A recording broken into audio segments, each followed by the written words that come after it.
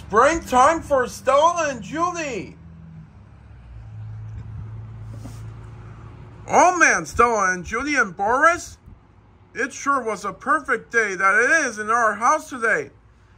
And it feels so nice and warm outside today. So what should we do to have fun for springtime today? I don't know, Alex. You have to tell me what you want to do. I love being outside with you, so I'll do whatever you want me to do. Okay, but wait a second. I've got an idea. How about if we search for the pink flower that we've got for Mother's Day? What do you think about that?